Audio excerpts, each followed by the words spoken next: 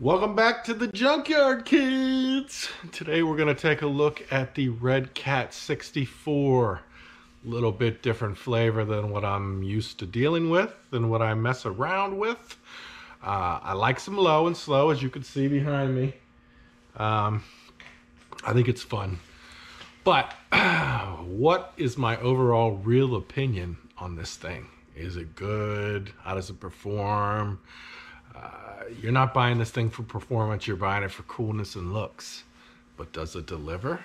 Oh well, we shall find. Feel like John Morant, need a triple-double.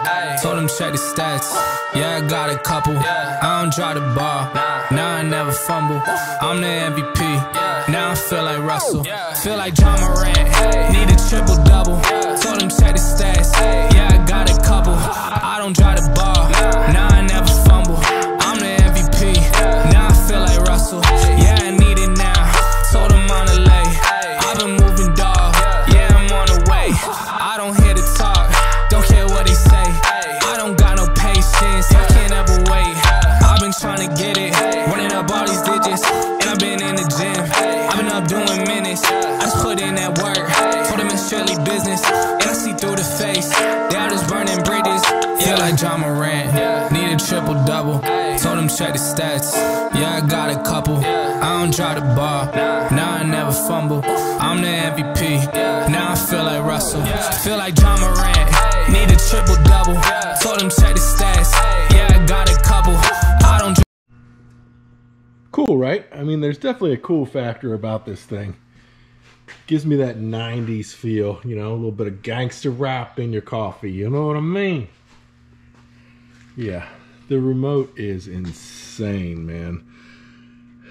Those are the switches. This switch here is dead, as the front wheels are all controlled by one servo that's more powerful. It's actually a reef servo, and it gives you the bounce evenly. As you can see from the driving, am no professional, but I mean, look at these details. It's pretty cool, man. The interior is pretty plain Jane, but there's a lot of guys rocking some serious stuff on this. But it looks like tinted windows. I'm definitely going to gold trim this bad boy out because, I mean, that's 90s to me. A little bit of gold go a long way. It's got antennas to put on it. You could do three-wheel motion. You could hop up and down. You could just bounce all over the place if you want. It's brushed. It's not really fast, but I don't think you would want something like this to be fast. It's more something to look at, right? This is the Candy Chrome Green edition. It's purely stock. I haven't done anything to it. 64 Impala Super Sport body. It just gleams. It's a nice shelf car. It's actually a nice car to just mess with, to be really honest. Once you get the remote down, it kind of all works together. You could hit those two buttons up top, raise the suspension all the way up, hit the button on the left, and your front suspension will drop, let it go, and bam, you bounce right back up. That's how you get it hopping. You could drop the rear down too if you're all the way up. So, where do the problem areas lie with this thing? Well, it is fun for what it is, to be honest.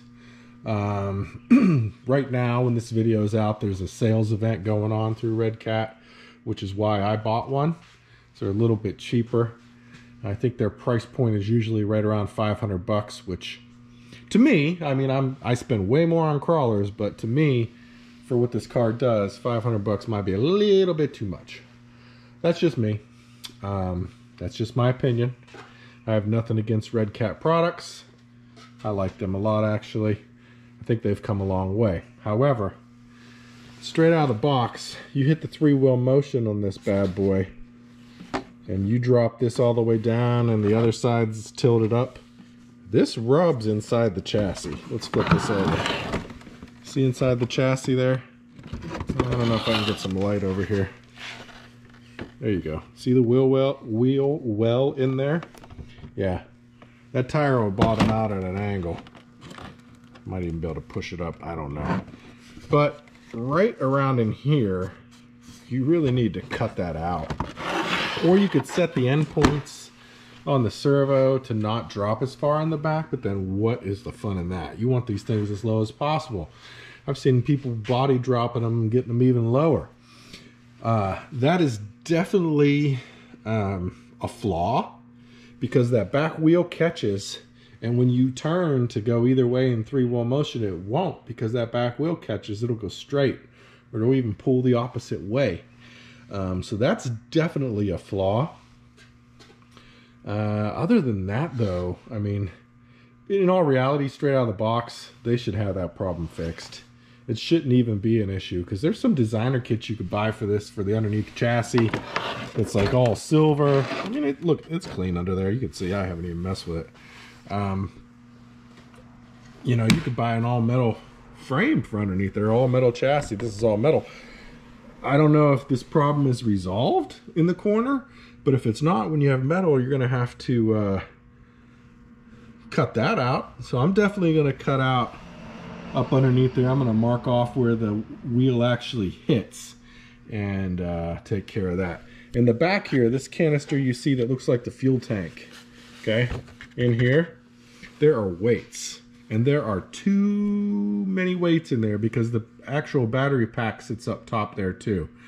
So if you lift the suspension all the way up and you bounce that front end down, which will bounce it back up to get it to bounce as high as it possibly can, it will stay stuck on the back bumper, because there's too much weight back there. So you need to take all that weight out at first, if yours came with weights in it at all, which mine did.